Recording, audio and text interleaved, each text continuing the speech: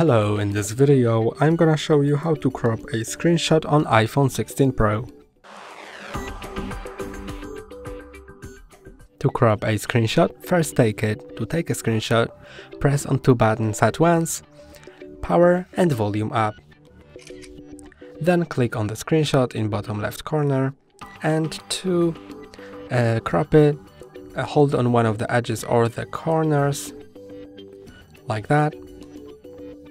And when you're done with cropping your screenshot, just click on done and you can save it to photos, you can save it to files or to a quick note. You can also copy and delete it, or just delete the screenshot. I'm gonna save it to photos, and now it's in the photos on my iPhone.